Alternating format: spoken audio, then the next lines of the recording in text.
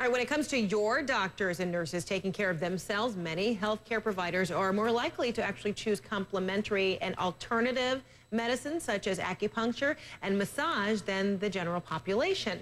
So take a look at the results from a study of over 14,000 healthcare workers. 76% of those workers say they use alternative medicine, as opposed to 63% of the general public. That's the subject of our weekly look at how to get and stay healthy. Why does this disparity exist? Healthy living expert Dr. Bill Lloyd joins us now from Boston. So, Dr. Bill, tell us the big differences between traditional health care and these kind of complementary alternative treatments.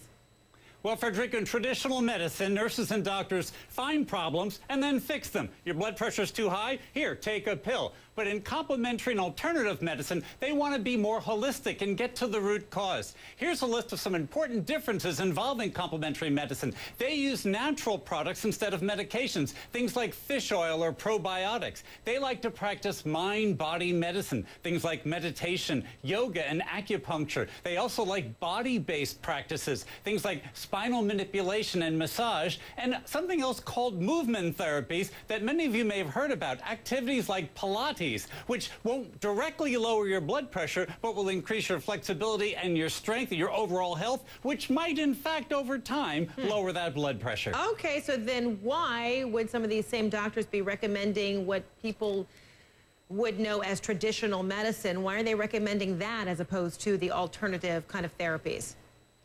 Well, you know, a couple of reasons.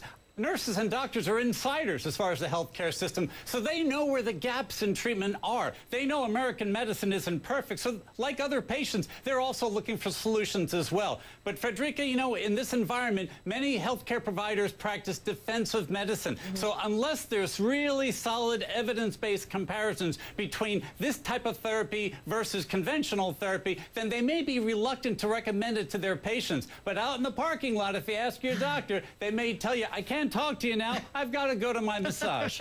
Okay, so does it have to be kind of an all or none proposition? Or some of the doctors kind of mixing it up?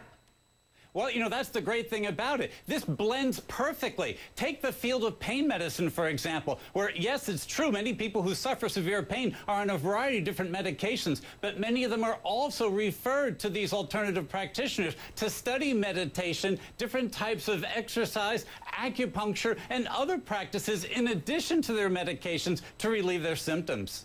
Okay, so how does one go about exploring alternative medicine? How do you begin? Sure. Well, the first thing is go right back to your regular doctor, like we talked about earlier. They may have some insights for you. If the doctor seems to be kind of cool to the idea, look up a specialist, an MD who practices integrative medicine. These are doctors that combine, just like you said earlier, evidence-based alternative therapies with traditional therapies. Make sure whoever you go to, you always verify their training and experience. These alternative practitioners have to have licenses, and you go on the internet, you can find out all about them. It's also important, Frederica, to carefully monitor all the drugs, therapies, and treatments and natural products that you're taking, because there can be collisions sometimes that could lead to adverse events. So finally, always make sure you notify your regular doctor everything that you're taking, including herbals or other probiotics and other natural products, to make sure there isn't an interaction with the medications you've already been prescribed. All right, Dr. Bill Lloyd, helping us stay healthy. Thanks so much. Always good to see you, this time from Boston. We'll talk again soon. Okay. Thank you.